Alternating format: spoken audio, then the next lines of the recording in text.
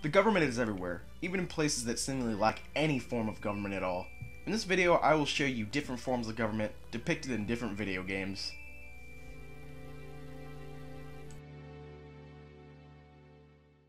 Skyrim. It's a game that has a government much like America's. If you look at the civil war that is going on in the game between the Imperials and the Stormcloaks, you can see that they're fighting to rule the land. And if you fought for the Stormcloaks like I did, then Ulfric Stormcloak will become the leader of the entire land of Skyrim, or a president. And if you look at all of the smaller towns and villages and stuff, kind of like Whiterun, then you can see that they each have their own Jarl, which we can consider as a governor of that area. Skyrim can easily be categorized as a federalist country. With its own economy, between bartering and things like this, it has jails, laws, and even leaders. And even dragons. Dragons are federalist, right?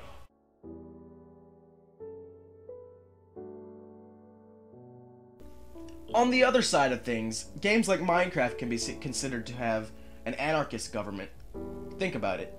You're on a server, and you work really hard to build this nice house. When all of a sudden some random guy comes up and burns it down.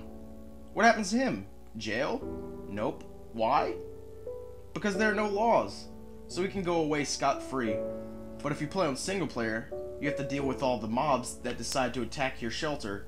Complete and total anarchy. But at least Minecraft have some form of an economy.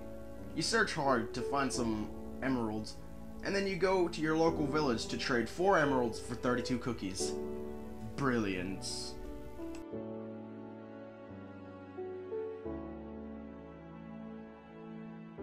School Tycoon! Or, well, basically, any of the Tycoon games. This is my most favorite. Capitalism. Good old money-making capitalism. Because, what can we do without money? Nothing. What can we do with it? Well, we can build schools, of course. I wish my school had a half-pipe. Capitalism is when businesses are owned by private companies instead of the government. This is why I chose a Tycoon game. I think of the person playing the game as the private business owner.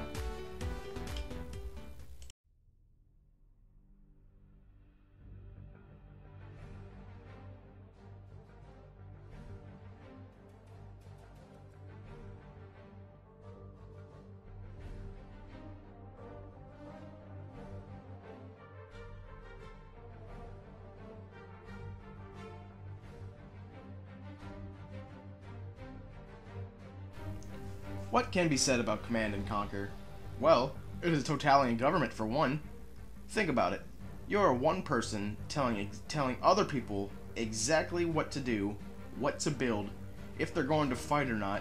You can even delete them if you feel like it. So basically, the player is a monarch who has total control over his people.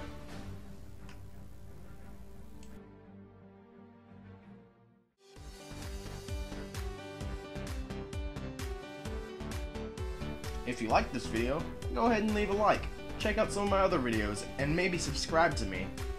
If you want to see more videos like this, then go ahead and tell me down in the comment section.